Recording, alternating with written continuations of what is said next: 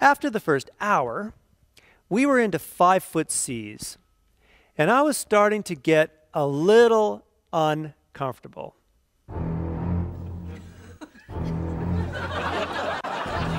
After the second hour, we were into 10-foot seas. By the fourth hour, I was 15 miles out into the Pacific Ocean. I was into 15-foot waves. What was I thinking? Imagine that. Do you know what a 15-foot wave looks like?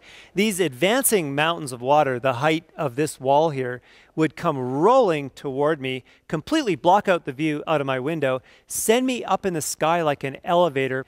I couldn't even turn my head a fraction of an inch because it would just induce another vomiting episode. And aside from learning that seasickness will be an issue for me as I crossed the Pacific Ocean, I also learned that our design was very, very safe, very stable, and it was very, very efficient.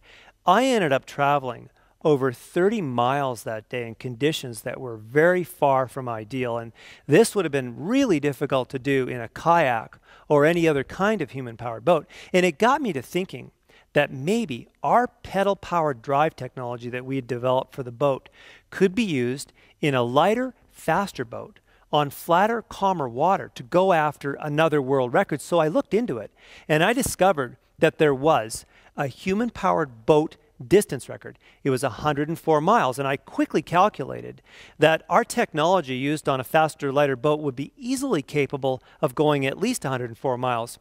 So charged with this newest challenge of now conquering the water by human power, I built a very simplified version of within my ocean crossing boat, and I planned my first attempt at the 24-hour human-powered boat distance record attempt, which we set for the 4th of June, 2007 on Glenmore Reservoir in my hometown of Calgary, Alberta.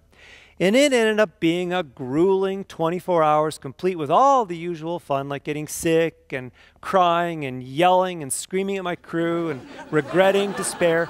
Basically your standard run-of-the-mill world record attempt, right? Same pain and same result. I was successful when I crossed the finish line 24 hours after we started with a total distance traveled of 108 miles. Thank you very much. 2 days later, I got a phone call from California. This fellow named Carter Johnson. Now, I would describe Carter as a helpful person. Carter was trying to help me understand that the human-powered distance for water was not 104 miles, nor was it 108 miles. And he knew that because last summer he had paddled his off-the-shelf kayak a total of 150 miles in 24 hours.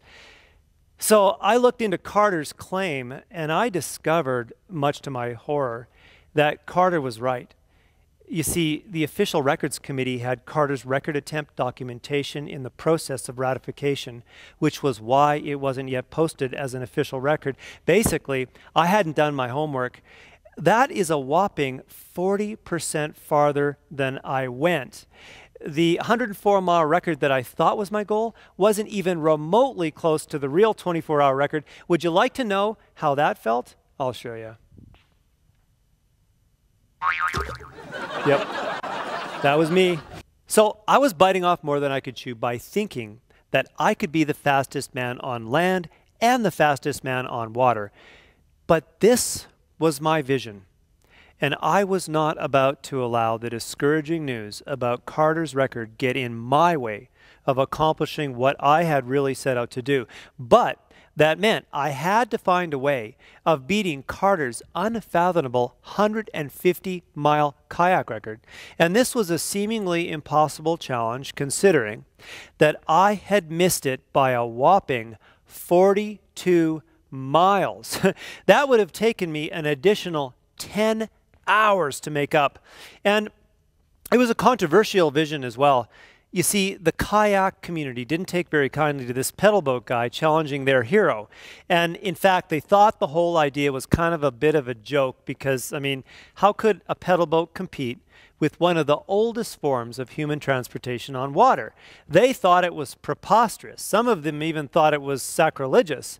But maybe they were right. I didn't really even know for sure. So back to the drawing board I went.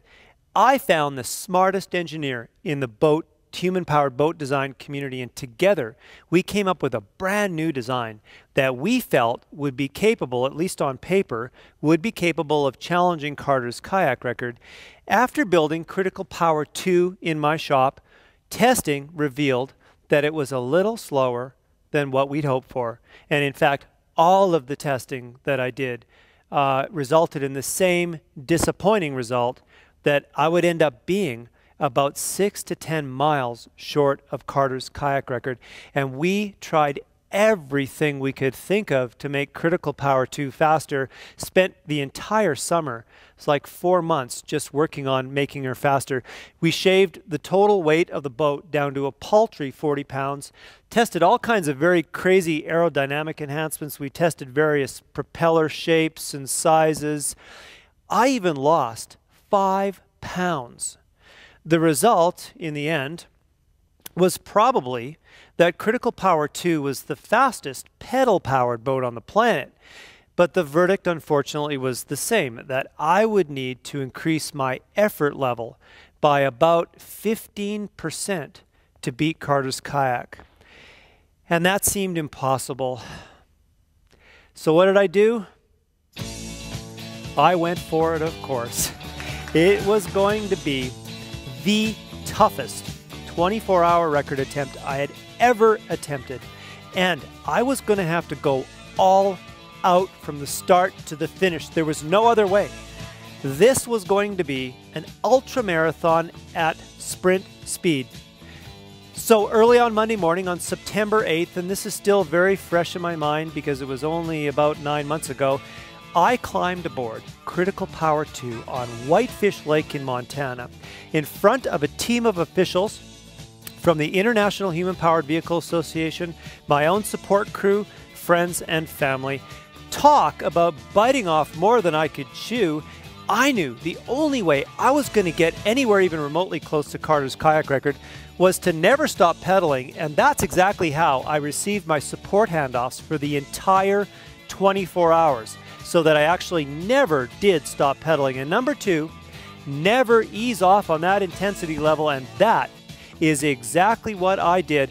I crossed that start line at an intensity that was unthinkable, and I hung on for dear life. Shortly after the start, Helen contacted me by radio, and she said, "Greg, slow down. You are going out way too fast. You are never going to be able to hold on to that pace." And I said, "Baby, you ain't seen nothing yet."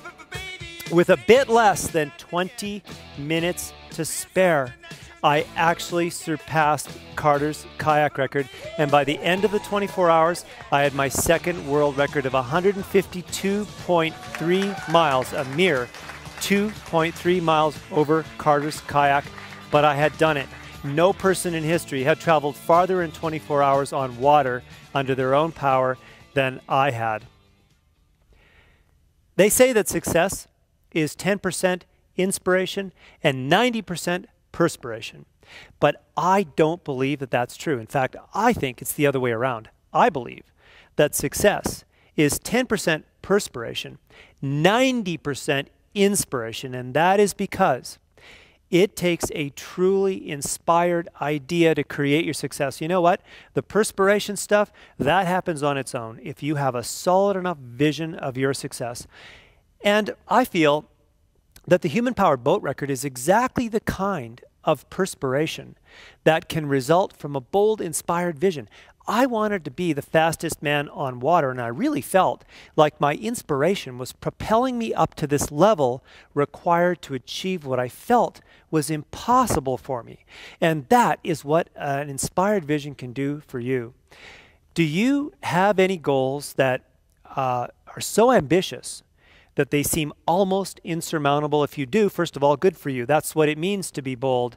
But second of all, have a little faith in your inspiration, because it will eventually provide you with the perspiration that you require to achieve your impossible dreams.